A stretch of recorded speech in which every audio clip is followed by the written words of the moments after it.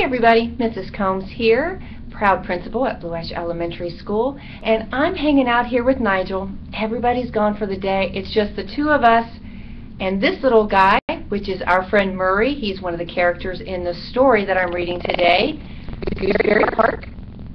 And I am reading chapter 15, and the title is Yet Another Muckraker. There are muckrakers everywhere, mucking about in everyone's business, and Gooseberry Park certainly had its fair share, especially on the west side. It didn't take Kona long to find another weasel, and this time Kona had an advantage. This time Kona had Murray.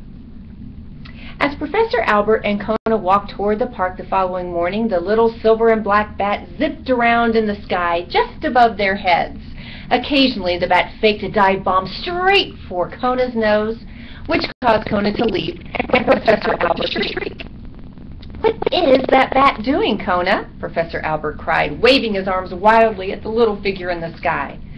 Kona knew exactly what that bat was doing, and he knew exactly what a good dog should do in such a case, though he really wasn't in the mood. But he stood tall, and he barked and barked and barked. Professor Albert was very proud. Murray was hysterical. However, the mischievous bat did keep a low profile for the rest of the walk. Then once Professor Albert was settled and reading, this time it was about snails, Murray flew down to join Kona, who was headed for the west side. "Very funny, Murray," said Kona as he raced across the park.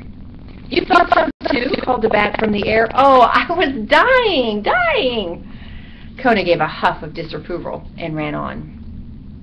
When they reached the infamous west side of Gooseberry Park, Murray did an "Oh, that's just awful" routine. And sure enough, a weasel popped out of nowhere.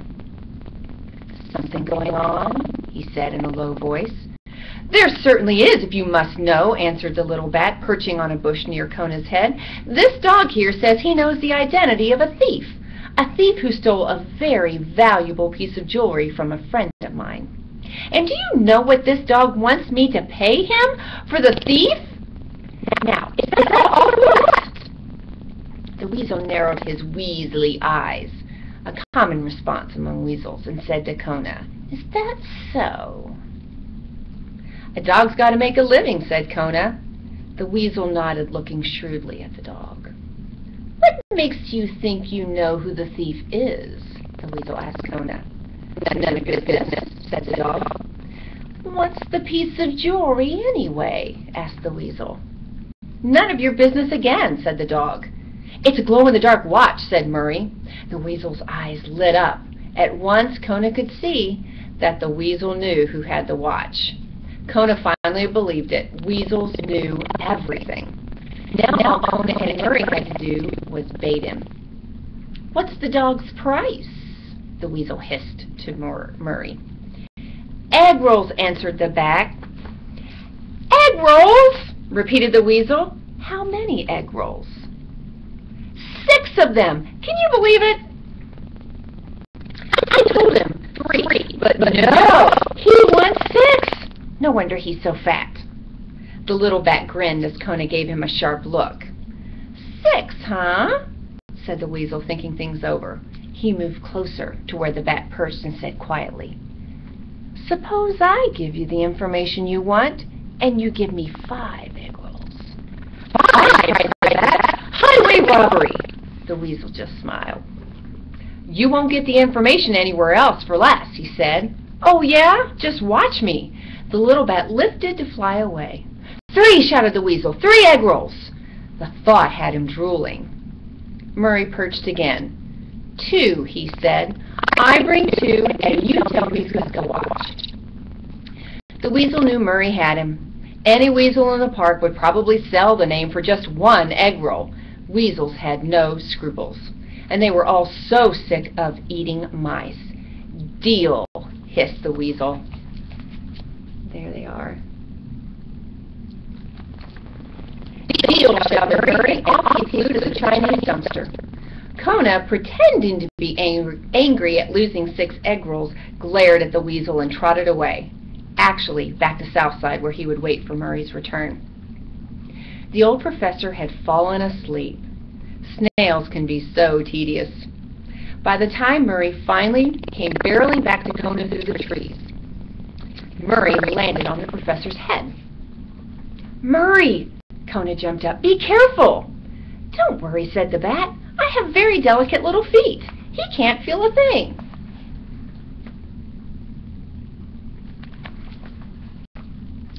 "Who has the watch?" Kona asked.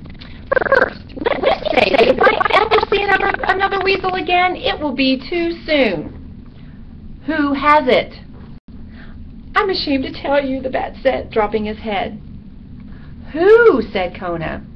"It's a disgrace," said the bat. "Who?" said Kona.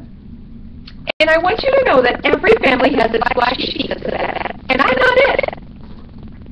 "Who, Murray, who?" cried the dog.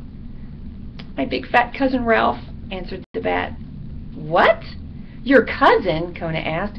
"Your cousin stole Stumpy's watch?"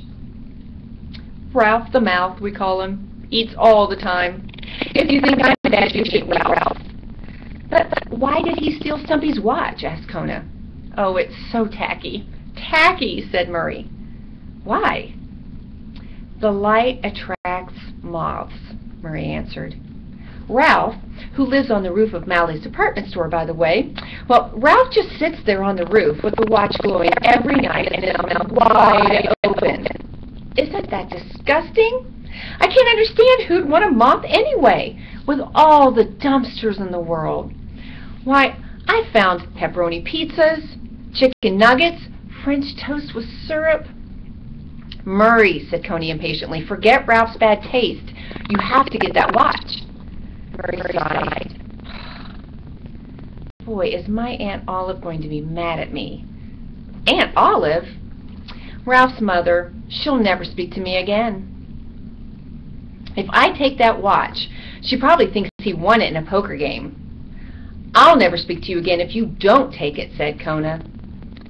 "No more Thanksgiving dinner at Olive's," said Murray, shaking his head sadly. "You have to," Kona said sternly. "No more beet casseroles." "You have to do it, Murray." "No more mashed turnips." "Murray, I'm not kidding." "No more fried liver." "Hey, wait a minute. I hate all that stuff." "Yuck." "Yes, oh yes, I'll get that watch. I will love getting that watch. Just watch me." "Get it? Just watch me." Murray danced on Professor Albert's head. The old professor mumbled and shifted. "Hurry, Murray," Kona urged. "We need that watch by tonight. Stumpy will be running through the trees on Miller Street all evening. I'm sure of it. We need that watch." "You've got it," said Murray. "By supper time. By the way, is this lasagna night?" "Hurry," Kona implored. "I'm off," the little bat said, leaping from the professor's head. "Save me some garlic bread." Away the bat flew, a tiny speck in the sky. Kona watched him until he was out of sight. "We've almost found you, Stump," the good dog whispered. "Almost." And that is the end of Chapter 15, Gooseberry Park. Hope you enjoyed it, and I hope you enjoy the rest of the book. Bye.